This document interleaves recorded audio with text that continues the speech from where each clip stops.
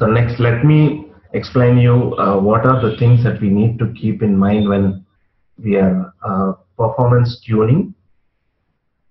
How do you decide whether your Spark job is speed enough or sufficient enough to process the incoming data at which it is getting generated?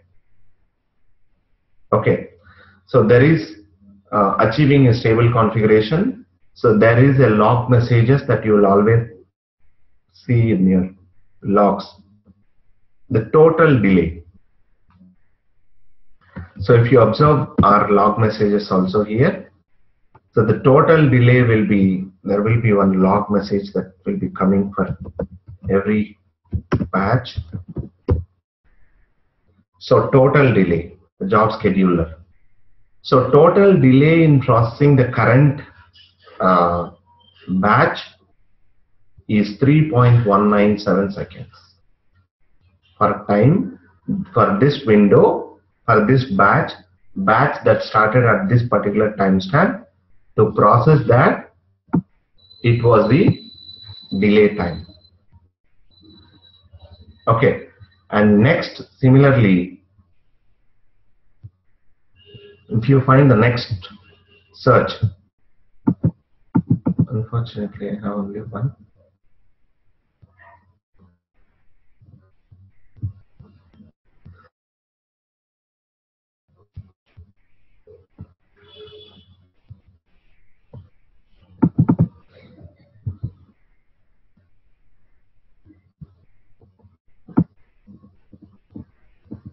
Okay, I have only one then in this. For every batch, it should print as that. Of course, it prints as that.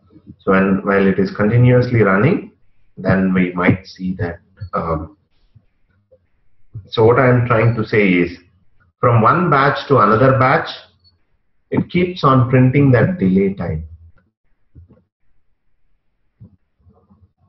This is the only one that we have here. So from batch to batch, it keeps on printing this.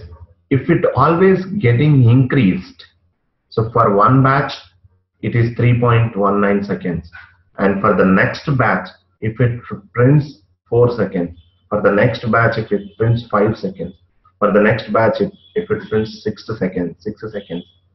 So if the total delay is continuously increasing, then unstable, as the system is unable to process data as fast as it's receiving.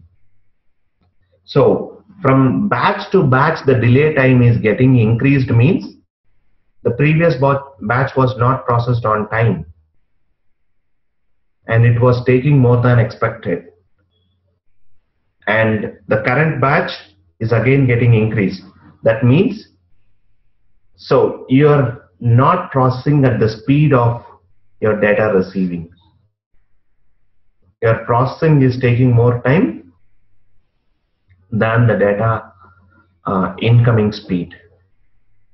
So if that is the case, then we obviously have to increase some cores so that it can execute on multiple executors.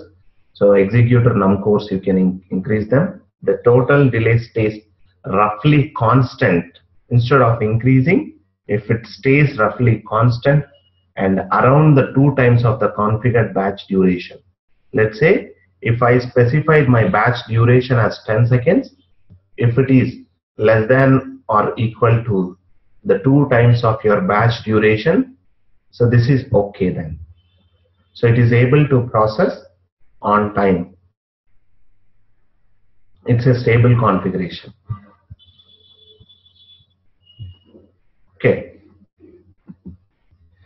So how to figure out a good stable configuration? Start with a low data rate, as small as possible, small number of nodes, reasonably large batch duration, small low data rate. So push your low with the less speed, large batch duration as 5 to 10 seconds, and increase the data rate slowly, and then observe your system is able to process that speed or not. and find the bottleneck in the job processing as well. While processing the job, so you can see the job stages and find out which stage exactly taking more time, and then see if we can do any automation at the stage level. Okay, so this much of things nobody will ask you in your in interviews also, but maybe your real-time projects, maybe after 6 months or 1 year, if your enterprise is going to do all this stuff, that time you may refer these things back. At this moment, uh, I mean, mostly you, even if you have to use these things, mostly it will be for kind of POCs. Nobody will start directly the projects. This real-time project.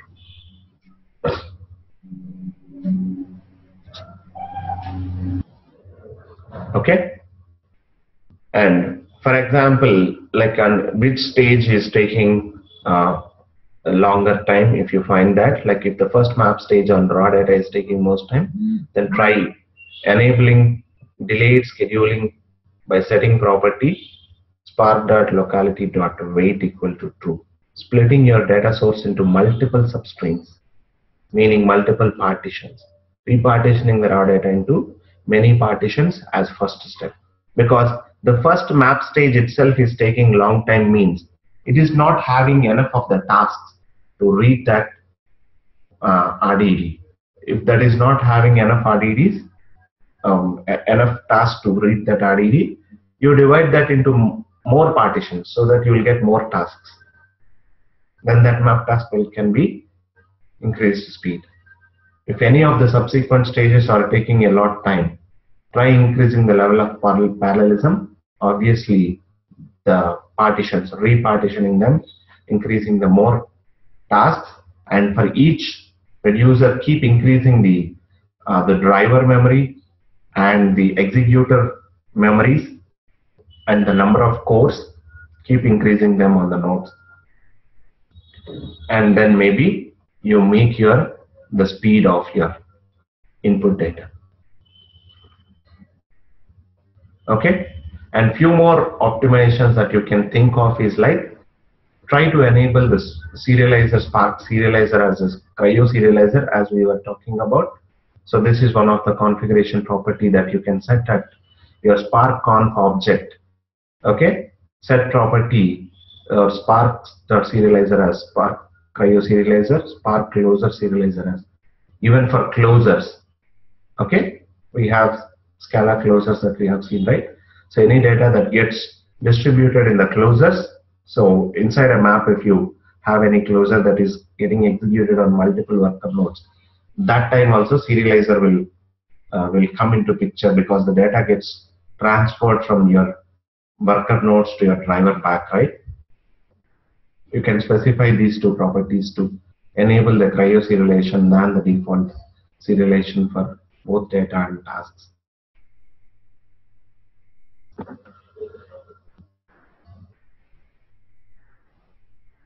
Okay, so when you are persisting your RDDs or D streams, that time try to disable the serialization, because serialization, if you enable them while persisting, while reading it back, it takes relatively longer time. Without serialization, if you just use memory only, that will be faster than memory only serializer. So these are some of the hints that you guys have to keep in mind. So something like start increasing the driver memories, executor memories, and cores, and repartitioning them whenever is needed based on the which stage is taking longer times, and keep persisting them if needed wherever is needed. And when you are persisting them, try to avoid the serialization, and in overall serialization of your application, where your RDDs partitions will get transferred or results will get transferred across the network, that time try to enable your cryo serializations instead of your Java serialization. These are some of the optimization techniques of the guidelines that you guys can keep in mind. And further guidelines, performance tuning, you may refer this Spark tuning guide, tuning.html. and smart streaming tuning guides.